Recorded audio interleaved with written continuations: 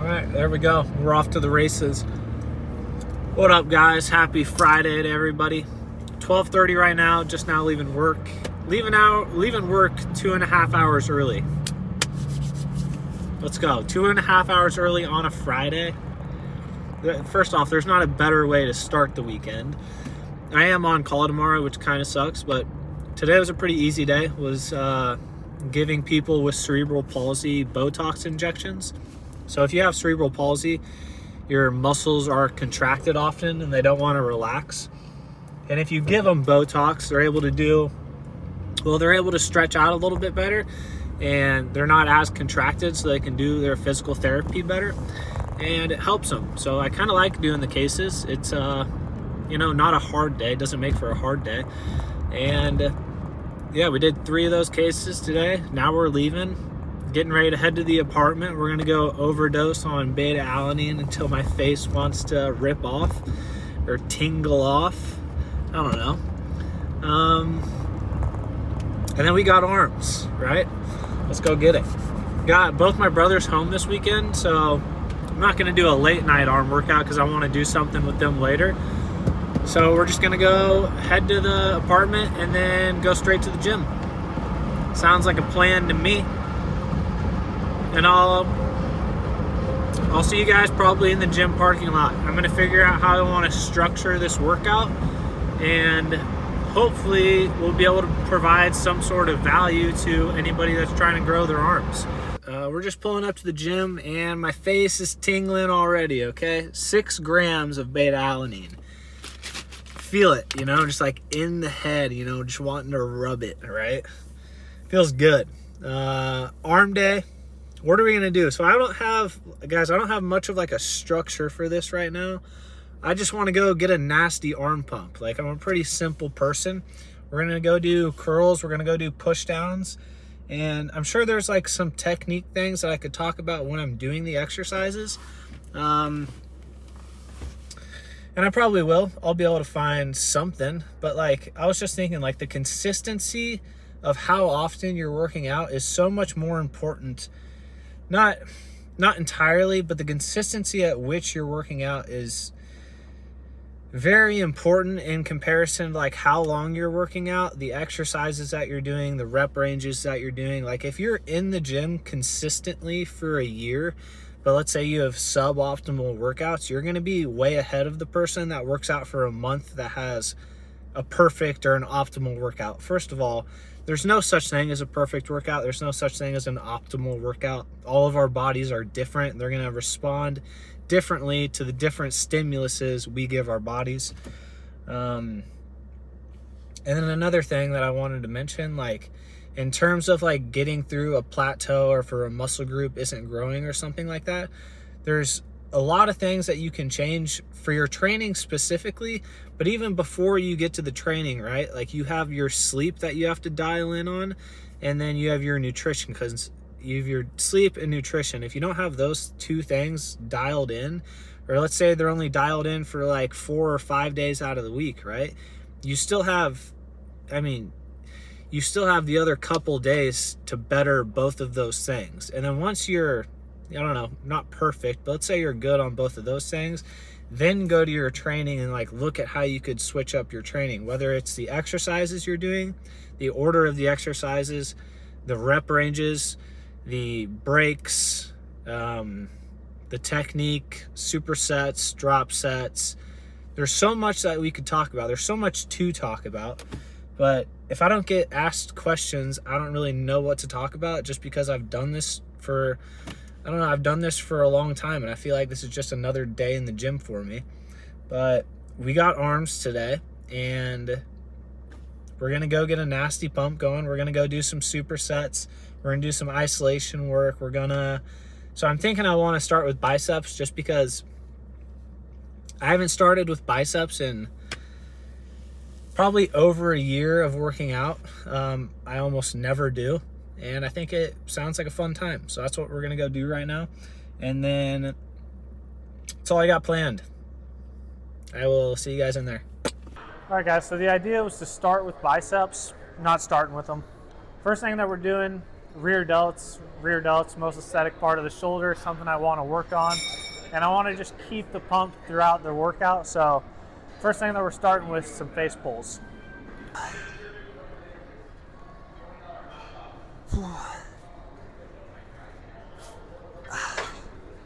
For the stretch, trying to round out my shoulders and then focus on pulling from my elbows. First set of 8, we're probably gonna take, I don't know, we're getting a pump, so like 20, 30-second breaks, and we'll do everything, at least 8 reps, anywhere between like 8 and 12 for now. How many sets is the question, and the answer is however many it takes to get a nice pump going.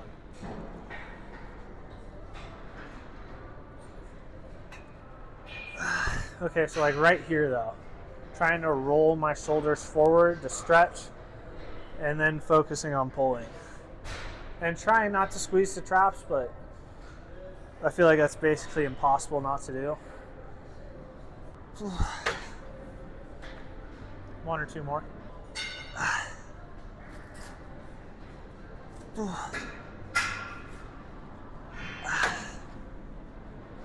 One more. Be 4 sets to start. For biceps, almost every time, I don't know, you'll never really see me on a machine for biceps. I like dumbbells and I like barbells. So that's what we got. We're gonna do probably just heavy supinated curls to start. Also, it's the bar that I'm using, if you guys wonder. I like having a little curve in it. I feel like I can bring it further back to get a better contraction. Like if it's straight, I just can't pull as far back. And I like trying to pull out, focus on pulling out. LOL. Supinated alternating curls. And we're gonna go pretty heavy with these, starting with 45s.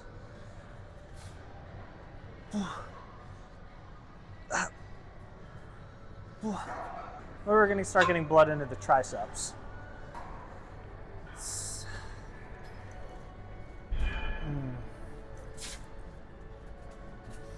So this is what we got for the second set. I'm thinking we're gonna probably start with 4 and then keeping the supination at the bottom. I think that's like a little subtle thing a lot of people can do. So instead of like going from here and then turning in and giving your bicep like a nice little break, just staying supinated the entire time.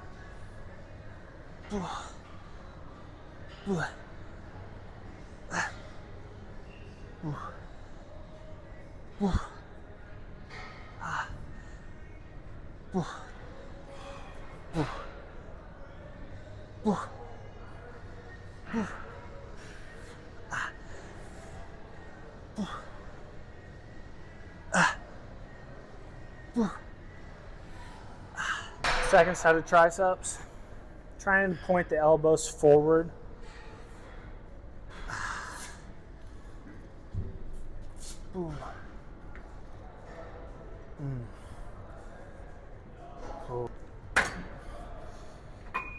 One set of rear delts before we go heavier on biceps.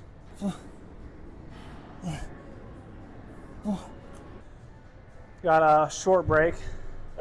We're gonna do, I don't know, probably go to 55s for the biceps. Another thing to mention, when you're staying right here, right with your palms up, it's harder to do all the reps. Like I'm just thinking, like when I grab the 55s, I could just bring them into my sides and then restart every rep, right? But if I keep my palms up, it's gonna make the set harder. So we just gotta see how heavy it is. I'm also just gonna show you guys how much of a swing I have to these. And this will be my heaviest set, so this will be the most amount of swing that I'll probably use.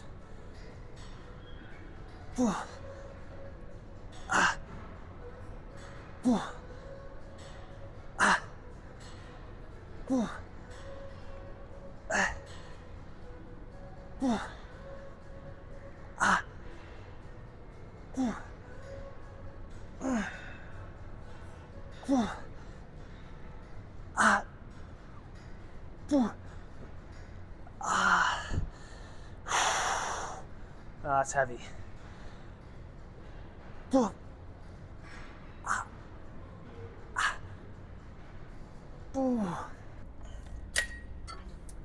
gonna be a third set of triceps, not killing them by any means, but going decently heavy.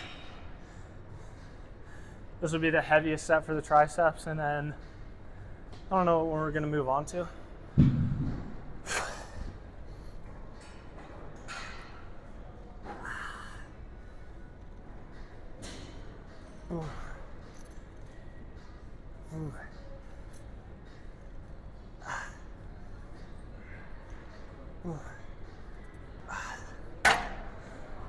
One thing I did notice doing the biceps right there is it feels better on my elbow when I keep my arms supinated. We only got 6 there, so we're gonna go a little bit lighter. This set, we're not gonna keep the arms supinated the entire time and try to go, so last set got 6 with a couple hammer curls at the end. This time I wanna do them all supinated, and I wanna get to 8 to 12 with 50s. But not keeping my arms supinated, like that's gonna take a lot of tension off the bicep, right? So I'll be able to do more reps.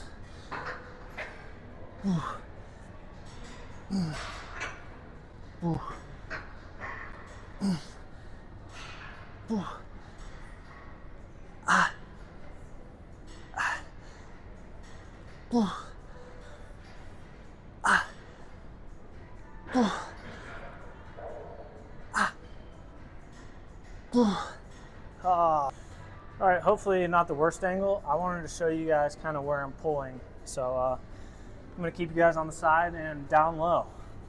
That's what we got. So we just did biceps. Now going into rear delts.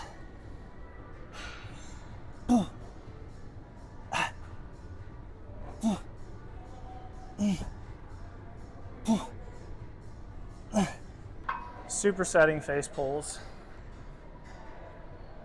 All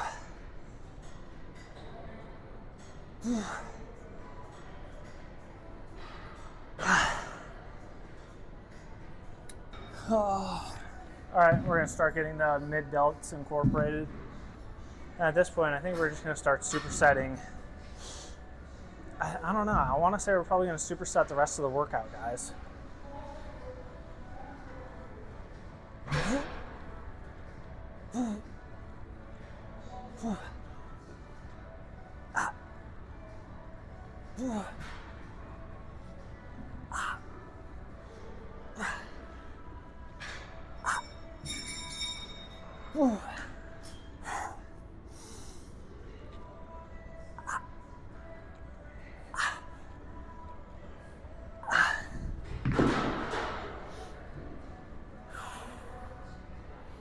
Take a second, and then got Arnold on the shirt. We're gonna throw some Arnold presses in the workout.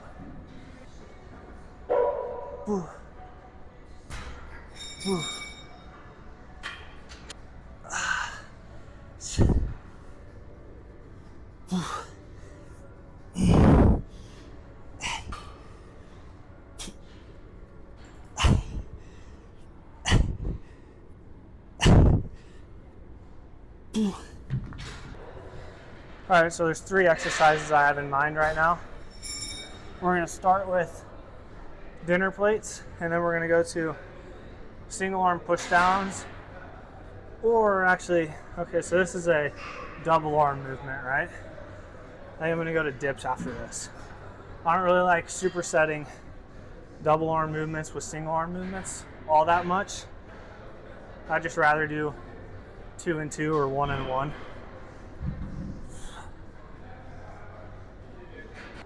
Also, just don't be rushing through your sets. I do these basically the same time or the same way every time I do them. Hands next to the hips. Want to point my elbows straight back rather than having them flare to the sides.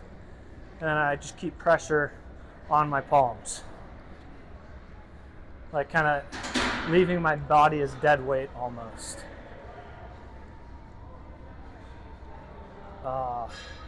And just don't be going too fast. Don't rush through the set.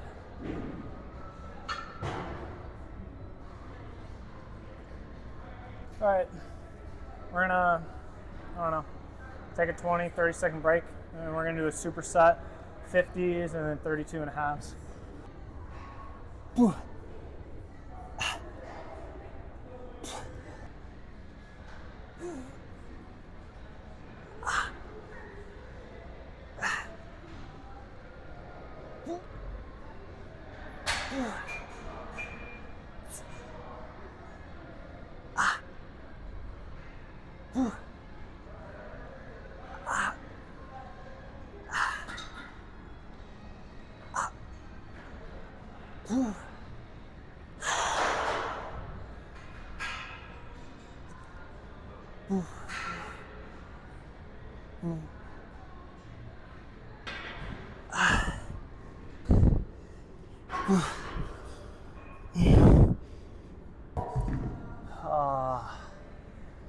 Single arm push downs.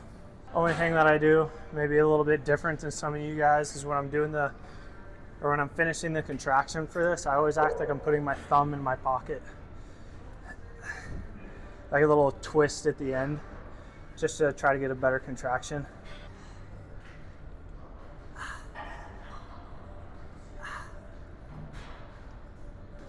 Tucking the elbows into the lats, staying contracted the entire time.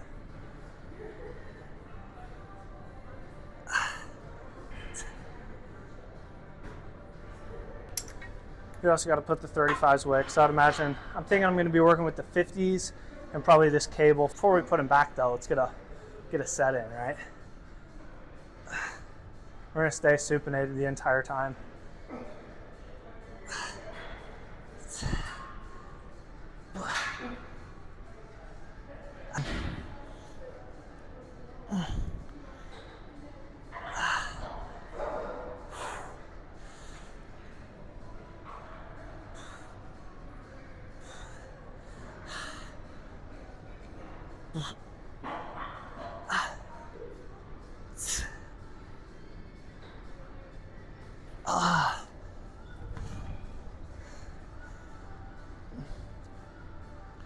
Look at that complicated camera work by me. This is definitely the main tricep movement that we've done today. It's been double arm push downs and single arm push downs. Let's probably throw in, I don't know, a little bit of something else. Maybe some kickbacks.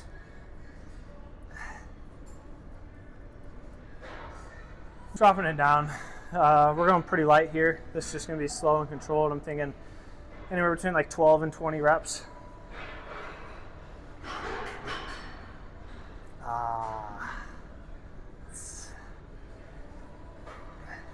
And at this point, in the workout, you know where you want to be stretching, you know where you need to be squeezing. And it's just focusing on that.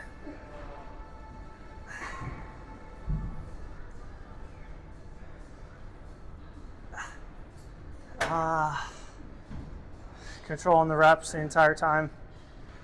All right, so this is what I'm thinking. I want to do a little bit more front delt and probably a little bit more side as well. I think rear delts are probably good. We're going to do at least one heavy set of front delts with dumbbells, and then cables. We'll do a little bit of isolation work, go pretty light. And that'll be our next superset. It's going to be a pretty heavy set, 50s, probably not too many reps. We're going to keep the thumb pointed up.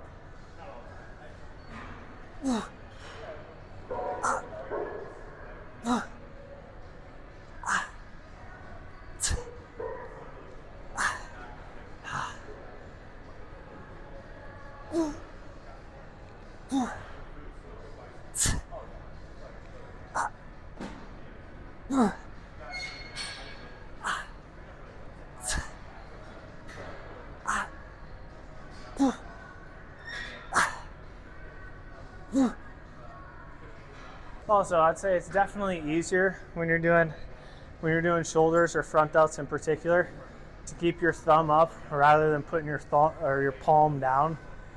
Palm down, probably a bit harder. Biggest thing, just making sure you get the stretch right here.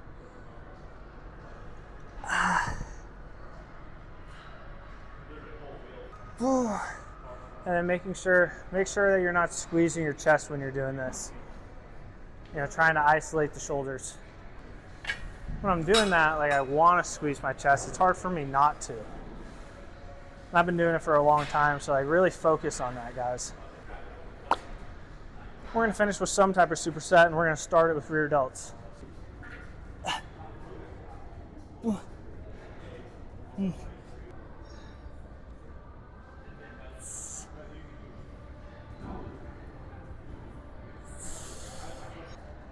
Arms are shot, tries are shot. Let's make it a good one. I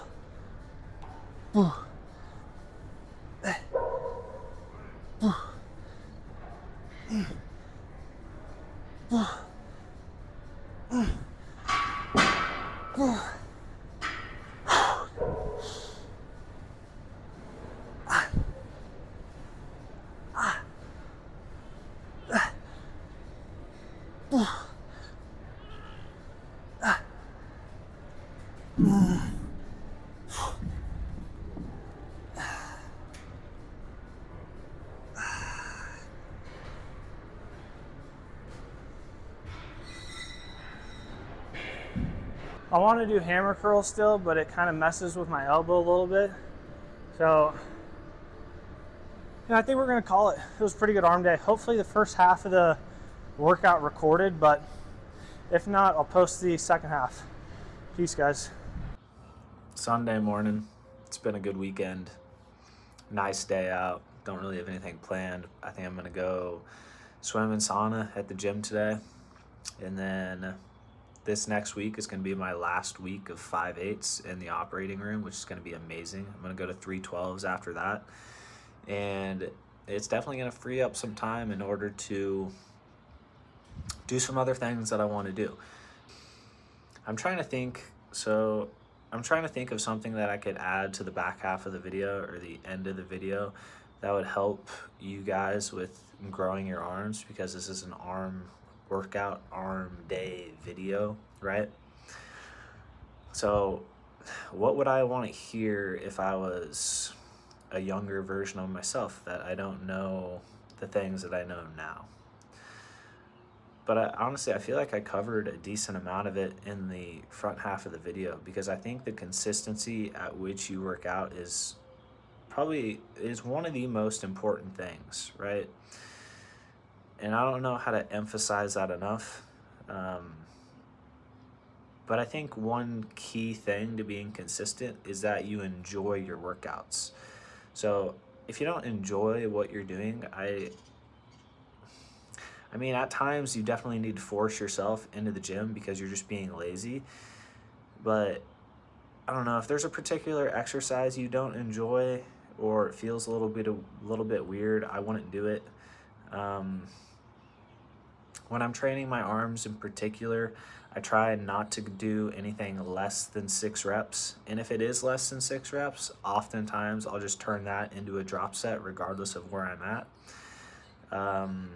And then I talked about changing your exercises, maybe little technique differences here and there of how you can do exercises a little bit differently. Kind of like when I was showing the supination at the bottom of the curl, keeping your arms supinated so there's a bigger stretch on the bicep at the bottom. I think that's important, but like little subtle cues like that I want to be adding into the videos.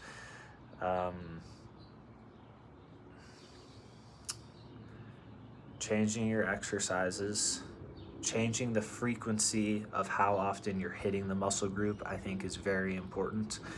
Right now, I'm doing pretty high volume training for arms once a week, and then usually on my back or chest days, I'm throwing in probably 1 movement for the arms usually.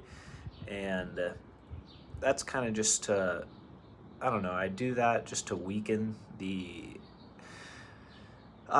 weaken them for sure, because when you're going into the gym, you're purposely trying to weaken your muscles, right? You're trying to break them down so they are, well, not as strong when you're leaving the gym. You want to break down the muscle.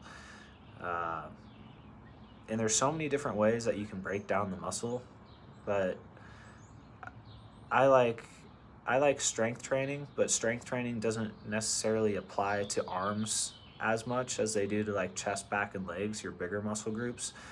But I still think it is important, like when you're hitting a muscle group, regardless of what it is, the first, or how I like to do it, the first 1 to 2 movements that I'm doing, I want to go heavy on and try to achieve progressive overload and just break down the muscles. So the first 1 to 2 movements, I'm not focused on pushing blood into the muscle per se. Obviously, for a warm-up, you want to have a little bit of blood in your muscles before you start getting after it. But I don't know, even when I'm doing arms, the first like 1 to 2 movements, I'm focused on breaking down the muscle with a rep range of anywhere between like 6 and 12 reps, 12 reps being on the higher end. And the way I'm choosing my weights is dependent.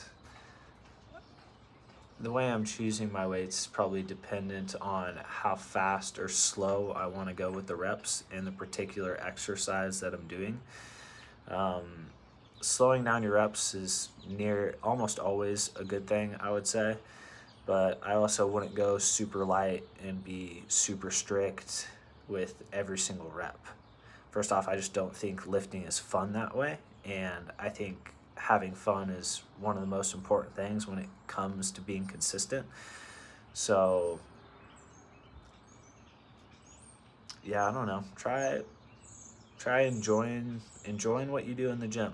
I think that's the message I want to end with, because if you enjoy your workouts in the gym, you're more likely to stay consistent, and the more consistent that you are, the better results that you're going to get. So whatever, I don't know, how can you enjoy being in the gym more? How, I guess seeing results, right? Seeing results is cool. That's motivating. But